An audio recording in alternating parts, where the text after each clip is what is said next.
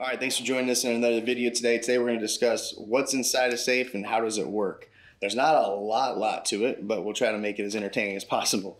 So this is a Holland RG39 gun safe.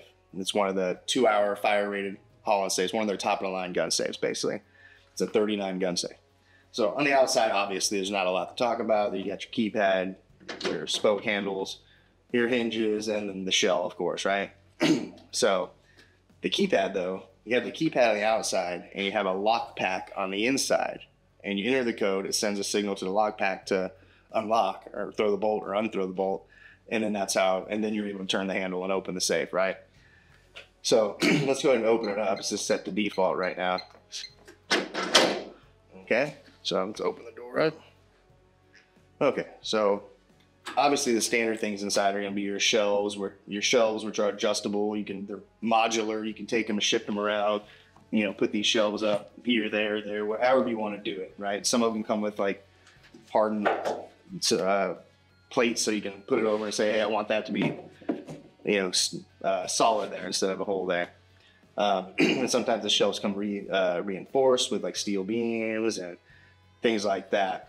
This one has outlets in it, a light kit, as you can see behind the corner here, and then it has things like an intumescent seal, which this is a seal right here. It's a little piece of plastic that goes around and basically expands up to 7 to 8 times the size when it gets, you know, steam, water, heat, all that kind of stuff. It expands and seals that door really good for you.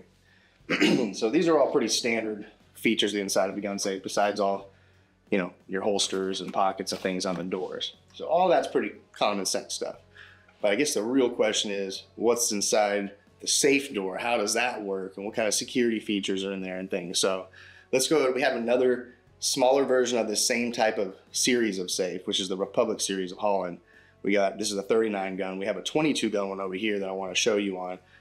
The cool thing about the Republic's safe is also that all 4 sides, top, bottom, left, right, all 4 sides of the bolts right here, they come out on the Republic series. Most safes have stationary bolts on the inside right here, because when the door closes, the bolts just go behind the frame. But they did a little bit better on the ingenuity and engineering of the Republic series and made it to where all 4 sides retract. Doesn't really help any more security, but it's cool. So anyway, let's go ahead and show you the inside of an RG22. We have the door, we have this panel. Basically, you just remove the screws here, pop the caps off, remove the screws, pull the whole panel off. It's mostly like a sheetrock, right? Pull that off, and then you can see all the inner workings on that. So let's go pick up at the RG22, and I'll show you the inside of that door. All right, now that you've seen the inside of the safe, let's see the inside of the door. So like I said, this is the RG22E. Oh, sorry, got it open, sorry. This is the inside of the door. Okay, now they're not all the same, obviously. There's a difference. And what you just heard was the lock relocking. So if I throw the bolts, see how this is in the way? Well, this is the lock pack. This is the wire right here that attaches the keypad on the outside to this lock pack. So when I enter the right code, this is there's a little thing in here that blocks this from moving. It releases that solenoid and then allows me to push the rails back, and this will move out of the way. So let's just watch that happen real quick.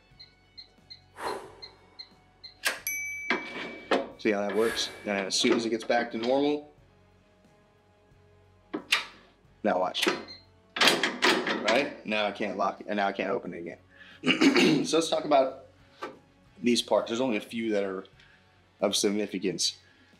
Anyway, most of them are just the bolts tied to a rail, bolts tied to a rail, bolts, rail, bolts, rail. This one big main gear has a post that grabs all these rails right here, right? And then when I turn the handle, let's do it again. All this turns and pulls in all 4. Nothing super crazy in engineering and design. Very easy. It just rotates and pulls all these arms in. Nothing crazy at all, right? Very simple. Now, so you know about the keypad on the outside, the lock pack on the inside, all the railing, the bolts, and all that stuff, right? The other main things is this plate right here, this piece right here, and there's a solid plate back here. So these are security features. Okay, so basically this is a relocker plate, which is holding this relocker, which is a spring-loaded steel pin. if you notice, this plate's holding it here. If this plate, if I was breaking in and I broke off the keypad and I stuck, say, like a large screwdriver through the hole where the wire comes through the door, and I hammer as hard as I can, people try to break in that way and knock this pack off. Well, in the case of someone doing that, if they knock this pack off, this plate's going to come with it. And when it does, nothing is going to be holding this pin in place. So what happens is, if you zoom in right here, if this pin drops, it'll drop into this hole and then the railing won't be able to open. That's why they call it a relocker. All right, so anyway, yeah, so if someone knocks this off, which is what it's there for, this plate goes with it, which this beam right here is holding this relocker up. There's a spring right behind it. You can see the top of it right here. There's a spring behind it. So as soon as they stick the screwdriver through and they hammer it and knock this pack off, that's going to drop in, and that's going to fall into this hole right here. And then there'll be a little post sticking down there. So then if they enter the code, it doesn't matter. It's not coming open regardless. So it's kind of like a modern day booby trap kind of thing-ish, I guess. But it's a relocker is what that's called. Some of them have glass relockers where it's a piece of glass. So as soon as they go and that glass breaks, it's already dropping that relocker. It's just more sensitive, which is usually a little more expensive. Now, right back here, which maybe we could throw some B-roll up or something. We try to get you some angles of this, but there's a hardened steel plate. I'm gonna turn it sideways. You see that plate right there? This whole piece right there. There's a plate about that wide down to about right here. So from here to here, there's a steel plate. It's a hardened steel plate. And what that's there for is if they decide to break the keypad off and just start drilling, they gotta get to that hardened steel plate. We use special bits. You can't just go get them at Lowe's, Home Depot. You can't even just go get them at Grainger either. They're really hard to find, actually. We've tried it before. So we go to our locksmith suppliers and things like that to get these very specific type of bits. And you got to know exactly where to drill, and you got to get those hardened steel plates. And sometimes they can take a couple hours just to get to that little steel plate, and you'll burn up $100 in bits too.